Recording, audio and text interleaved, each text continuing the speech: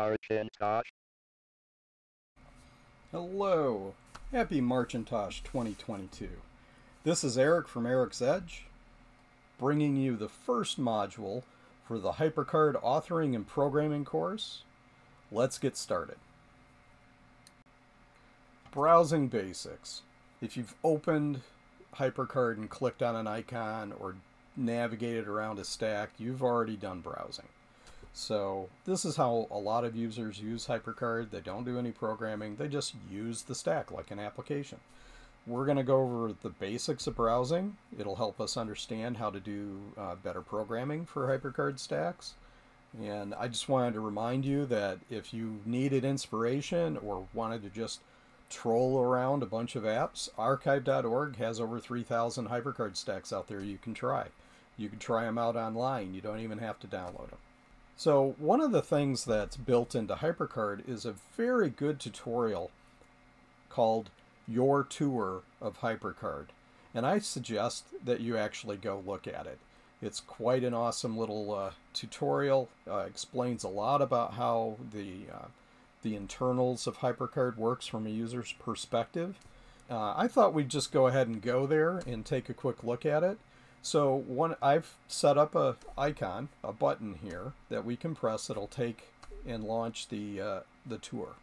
But I wanted to point out that if you do leave a stack and want to come back, you can use the Apple plus tilde key combination, or it's also known as the Command and tilde key combination, to come back to where you left. So let's go ahead and do that. I'm going to click my button, and here you go, your tour of HyperCard. So you'll see here it says click to begin. You can click anywhere on the card. Goes through an explanation of HyperCard, and it's broken up into multiple sections. It goes through and it shows you using animation, and this is a HyperCard stack, how HyperCard is arranged, what you can use it for, how stacks are put together. I highly recommend it. We're going to go over some of this in the course anyway, because you need to know it from a certain perspective. And there's certain things that need to be highlighted and are important. But you'll get all of that by going through this tutorial. So I highly recommend you do that. Yeah, I'm just going to click through some of it here. Give you an idea of some of the visual effects that you can do on HyperCard. They're pretty cool, and we'll get to that eventually in the programming. Here's an example of clickable content. One of the things that we'll talk about later, mystery meat navigation, is something you have to watch for. So how does someone know that they need to click on one of these to do something? You might have to explain it in your help. HyperCard stacks can also do sound.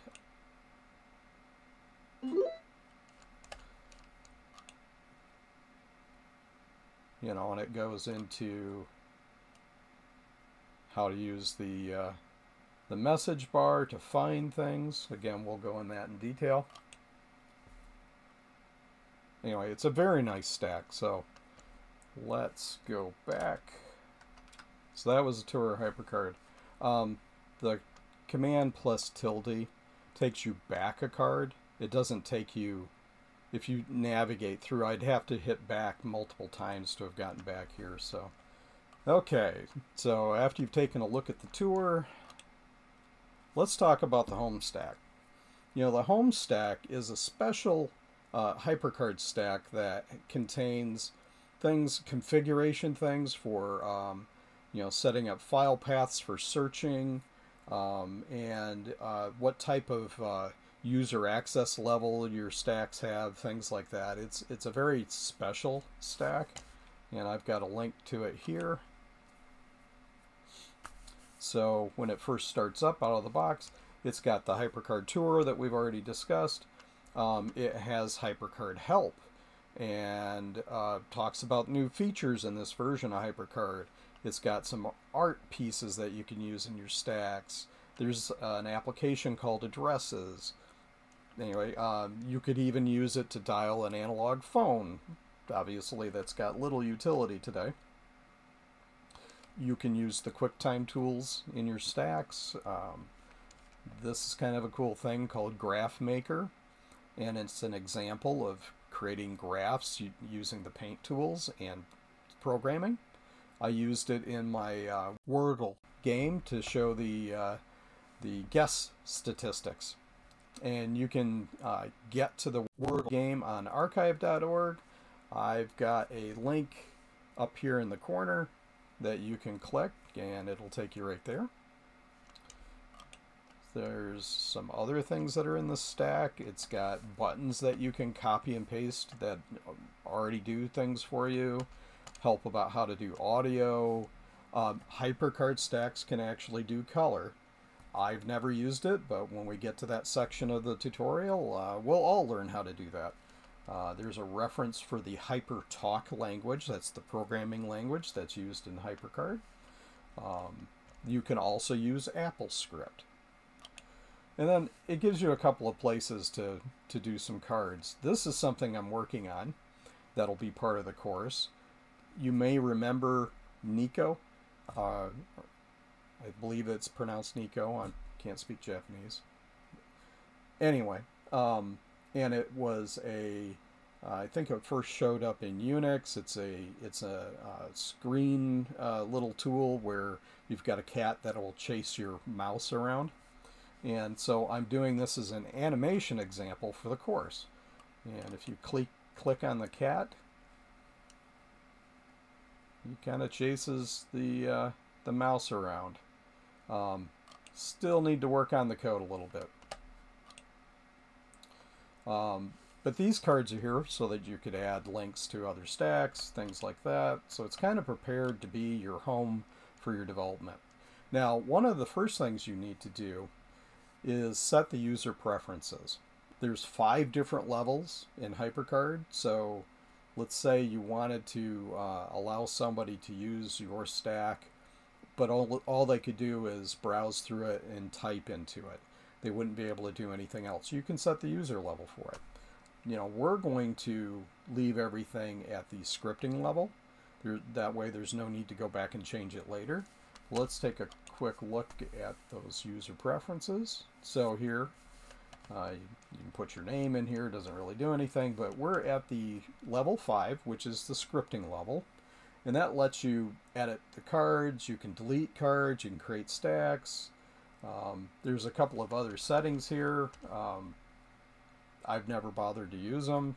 I suppose we'll learn about them at some point.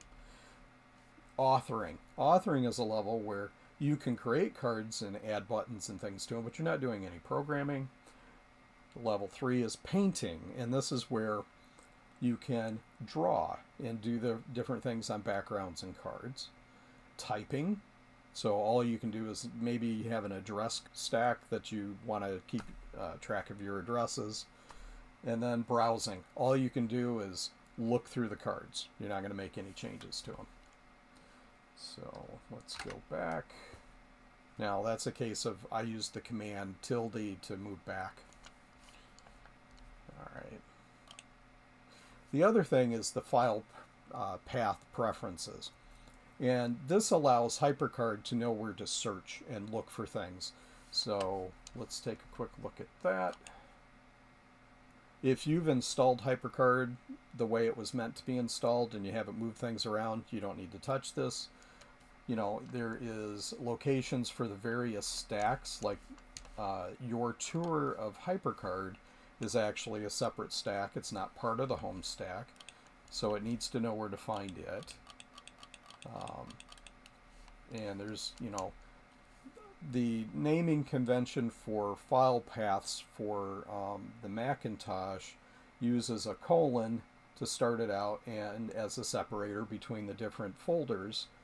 You can also indicate the first one can be the drive or the hard drive that you've got, and then the folders underneath that. So if it doesn't have the hard drive identified, it assumes whatever the current drive is.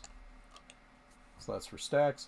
There are applications that you can set up paths for, and this is where the Apple script utilities are. And then documents. And that's it. I suggest just leaving this alone. Install HyperCard using the default folder structure and everything. You won't have to worry about it. So we're going to go back. Alright. If you want to know more about path names and how they work on a Macintosh, there's plenty of references out there. Okay, the next thing that we're going to cover is saving stacks. Now, HyperCard automatically saves your stack as you're using it. If you want to, you can also save a copy of your stack. Let's say you're doing some programming development. You've gotten to a nice place where everything's working the way you want it. Make a copy of your stack. I can't emphasize this enough. If you're doing work and you don't make a copy, eventually you're going to paint yourself into a corner somewhere and want to move back to a prior version. So I just go ahead and make copies all the time. So when you make a copy, let's go ahead and do this. Under File, Save a Copy. The dialog box that pops up automatically puts a copy on the end of your stack name because you're making a copy.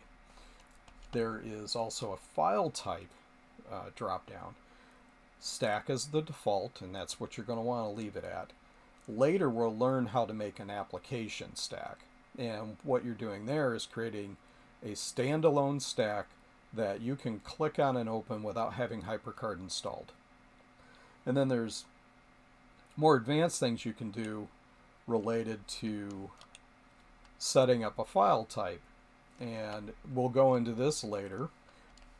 Each Macintosh program has its own creator code, and you can set the file type and you can do versioning. So this is more of a programmer kind of a thing, but we'll get there eventually. Just use stack for now when you make copies. Okay, HyperCard stacks are made up of cards. So each card is what you're looking at. This is a card right here. What you're looking at is a card in a stack of multiple cards. You know, cards can contain text and graphics. You can put different content on each card. You can think of it in the analogy they used to use is a Rolodex. I don't know how many of you guys know what a Rolodex is. It's not used very often anymore. Or a card index file at a library. You know, they used to have these long drawers with all these cards in it, and you could look up books that way. Yeah, that went away a long time ago. Anyway, a modern analogy would be your phone contact list on your smartphone. You know, it's got separate pages for each contact with different fields on it and different information. It might have a picture of the contact, and you could flip through those, kind of like a set of cards. Okay.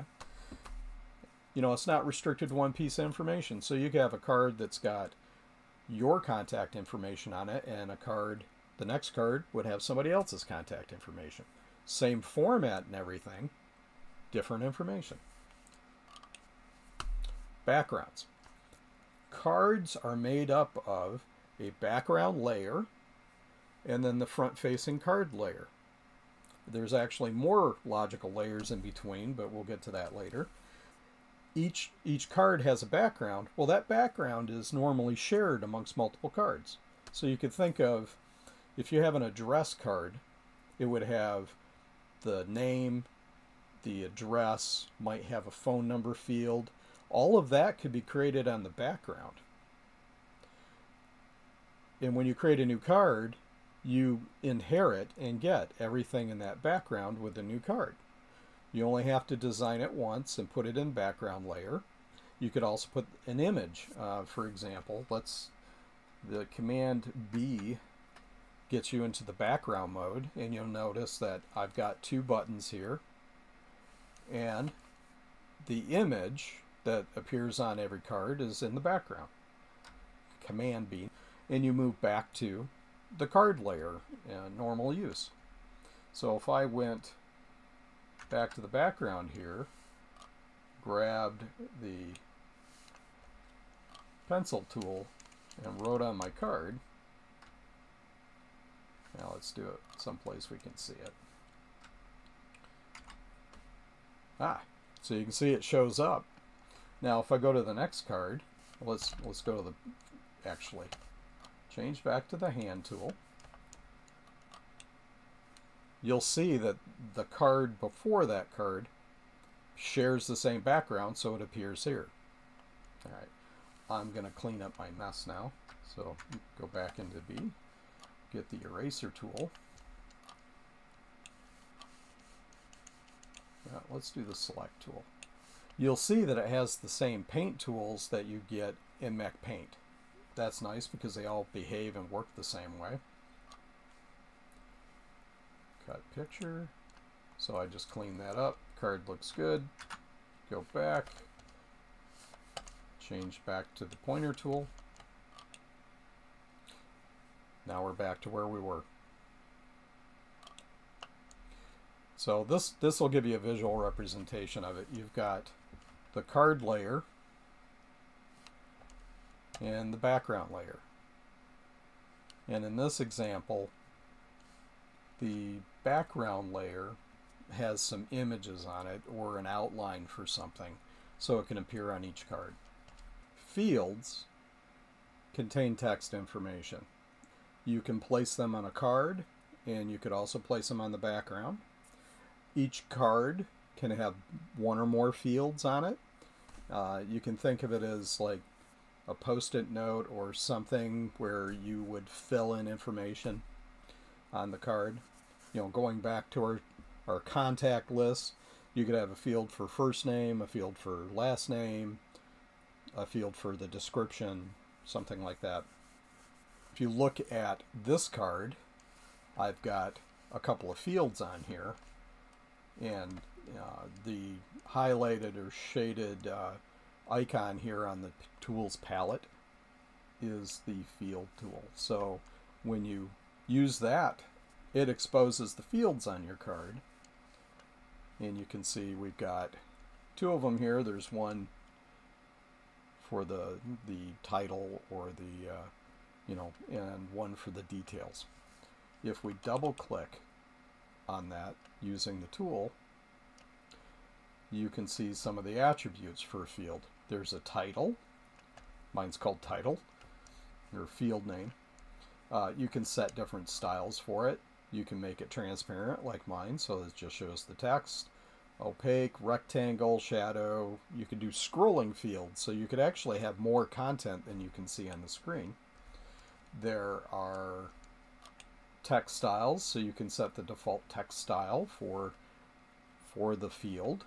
You can also select text when you're browsing and use the style and the font drop downs to change the selected text to a different style. So it doesn't have to be the same style on the card. Oops. And we'll cover scripts later. That's where you store programming that's specific to this field. So it's a kind of an object-oriented metaphor. You can lock the text, and what that does, if you go back to browsing, so we go back to the tools, go back to browsing, you notice that here I've got cursor changes, so I can select and edit the field, but this one doesn't show anything. I just get the hand cursor over it because it's locked and you can't do anything with the field. Okay. Buttons. One of the other objects that you can put on a card and a background are buttons. Buttons are for clicking. You click on it and you take some action that's programmed into that button to do something. Buttons can take many forms. It could look like a traditional rounded edged button that you would see in a dialog box. They could be squares. There's different styles for them. You could have transparent background, just like we did with the field. You could even do an invisible button that you could overlay. Perhaps you've got a graphic and it's too big to be an icon or something, so you want to have a clickable region on your screen. You could do that as well. Poorly designed stacks suffer from mystery meat navigation, and this is something that came about during the 90s in the www bubble, when everybody was doing crazy designs for web pages, things like that. Well, what it refers to is navigation that's not visible to the user until you hover over that section. It's a poor design. It confuses users, makes it difficult for them to do things. So you want to make sure that you don't do a lot of, unless it's part of a game or something, maybe there's a reason to do it. Find Waldo, I don't know. But there is something you can do. If you're not sure where the buttons are on a card, you can hold down the Command and the Option keys, and it'll actually highlight the buttons. You can see I've only got 2, so there's no mystery buttons on here. Let's go ahead and create a button. So you select the button tool, and you notice that it did outline our existing buttons. And we're going to say New Button. So here's the traditional rounded button. And I'm going to make it big. I'm going to go into the properties. I'm going to change it to transparent. And then I'm really getting ahead of ourselves here, but I'm going to go into the script. And I'm going to have it do something and put hello in message box. I'm not even sure if this is going to work. I don't usually use the message box, but let's give it a try and see what happens. So I'm going to stick this here. Now, one of the other idiosyncrasies, the name also appears in the button. So let's remove the name. We're not going to show the name. Okay, now I've got this button that actually sits over the title. So now I've made it a clickable thing. Go back to the tools. Can't understand the arguments of put. Okay, so I didn't do the thing correctly. We're not going to worry about it. But you notice that's a mystery area. There's no visual indication that there's a button there. That's what I mean by mystery meat navigation. So oh yeah, let's see if we can see it. Command and Option. It's highlighted so I can tell it's there. Tools, go back to the button tool. Here's our button. I deleted it because I really don't want it there. Alright. The message box. You saw me try to use it programmatically there and I failed. But the message box is your primary means of communication between you and your HyperCard stack. If the message box isn't showing, you can go to the Go menu and click on Message and it'll display it. So it's here on the bottom of the screen. There's other ways you can do it, but that's one of the most common ones. There's a bunch of commands in HyperTalk that you can execute inside a message box.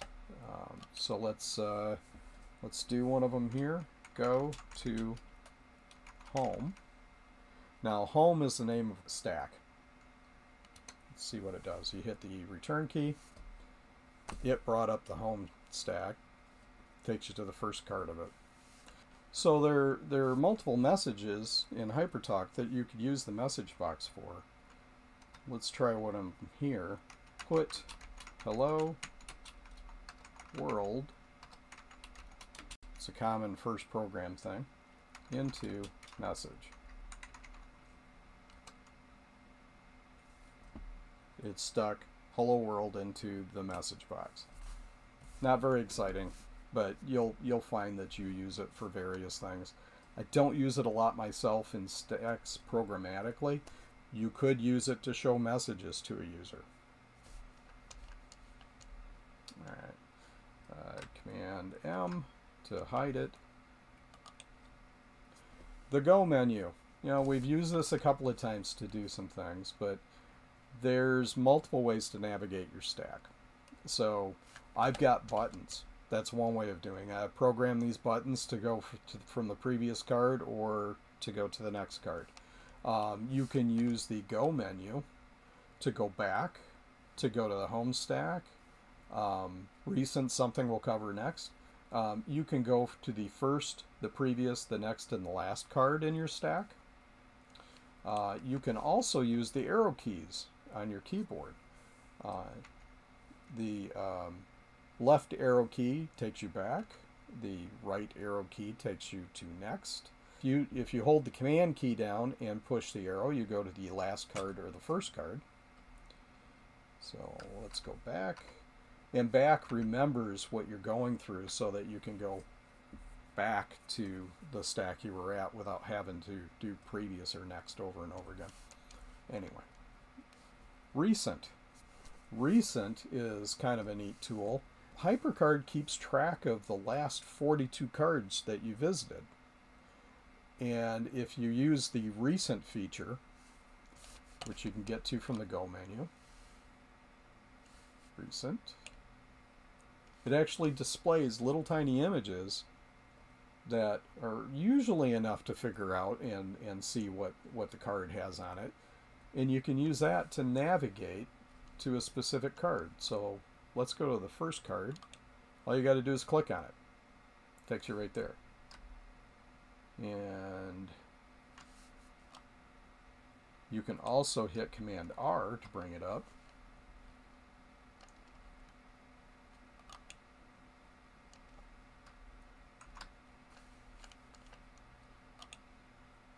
Alright, back to recent again. The Navigator palette. Now this is something that's a little more useful. Let's say you've got a stack that doesn't have built-in navigation buttons. You're getting tired of using the command 1, 2, 3, and 4 to move around. Well, there is a navigation palette. The only way to get to the Navigator palette is to use the message box and type nav in it. And it pops up this palette, and now you've got a little tool you can use to navigate your stack. You can go to previous, you can go to the home card, you can go to help, you can bring up recent cards,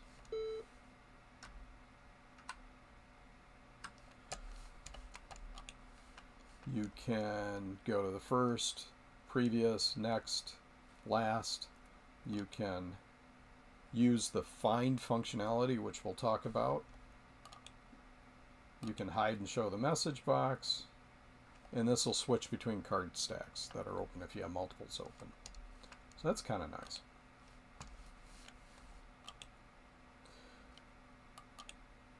The scroll window. This is something I really don't use. I design my stacks so that they'll work on a classic Mac. But you can have a stack that is tiny as 64 by 64 or as large as 1280 by 1280. So let's say you're working on a 1280 by 1280 stack and you've got a smaller monitor that you're forced to use for some reason. Well, how do you navigate around that card? Well, you can use the scroll window to do it.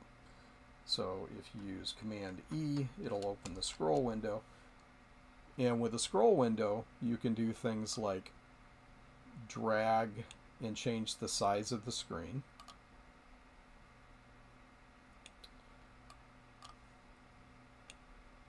So that you can work on it on a smaller monitor. All right.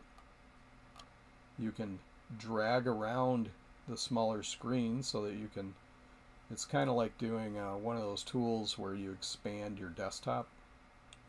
If you double click, it'll just take it back to where it was at. So I guess that could be a useful tool. So HyperCard is very much a information tool, heavily reliant on text, and a lot of apps are heavily reliant on text, things like that. Traditionally, much of the work you do in HyperCard stacks involves finding and entering data. We're going to cover text search techniques, how to create and delete cards, how to edit text information in cards, things like that. So it's kind of the basic user interactions with cards above and beyond browsing. Like most development environments, there's many ways that you can find information and enter information. Before creating our own stacks, we're going to take a look at the best practices, ways to make the work easier for users to understand. So we've been doing this all along here. This little icon that you see that looks like a finger pointing, that's the browse tool. And it's highlighted here on the screen. The browse tool is used to interact with stacks. It's the way that you navigate and click on a button to do anything.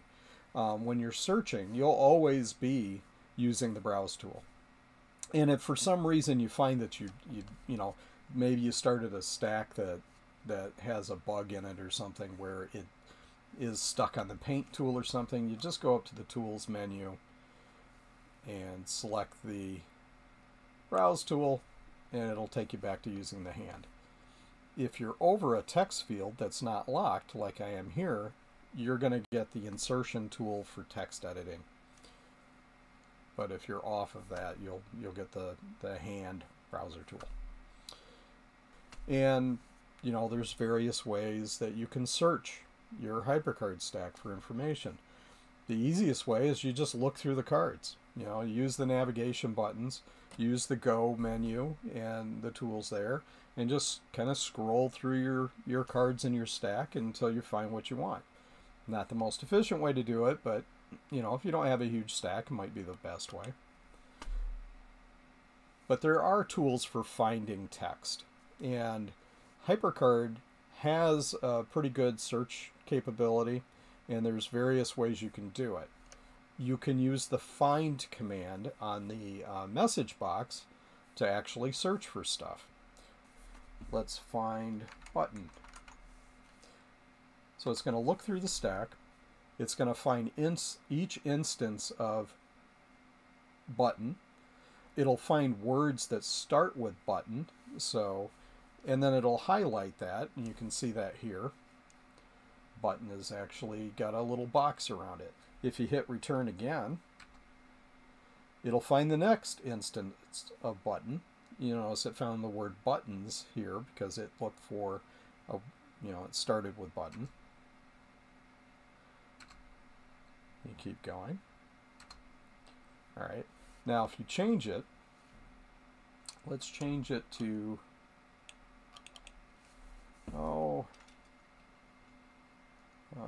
CHAS. So you can see we've got two actual search things in here, and we hit enter. Okay. You'll notice it found the word change. It's looking for words that start with either CH or AS. So if we hit enter, there's changeling, or changing, chars,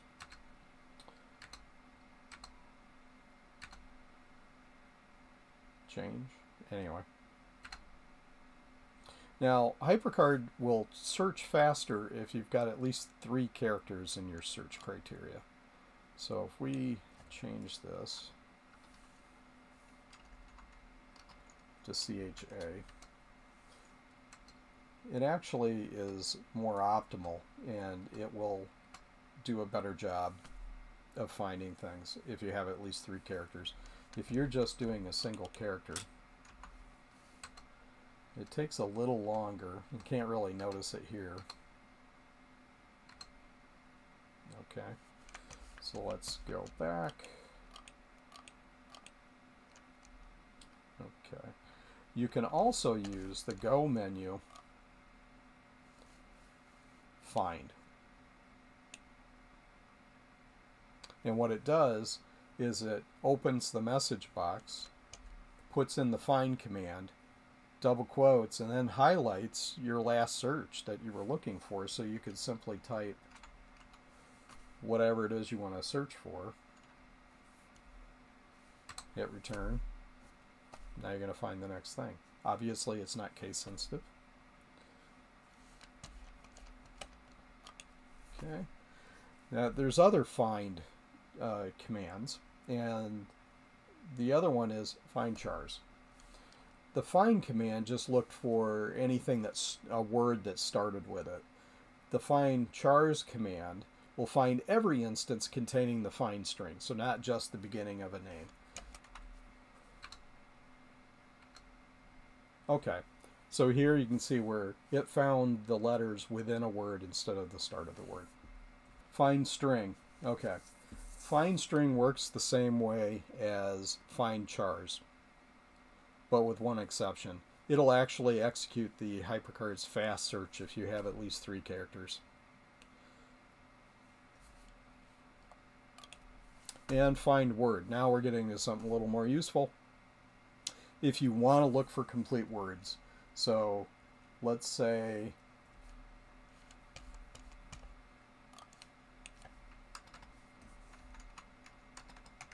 find word arch. Didn't find it because I don't have arch anywhere. Word search.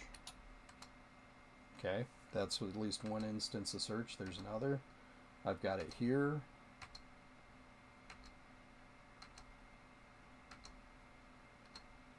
Let's see if I've got something that's part of a word. How about hyper? It's part of HyperCard.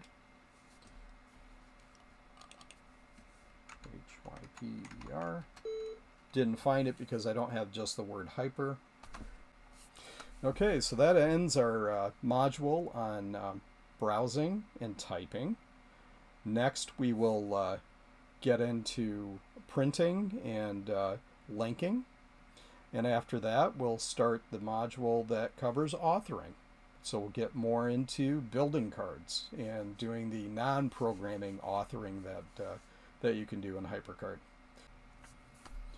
This is Eric from Eric's Edge, signing off. Have a great day, and I'll see you on the next module.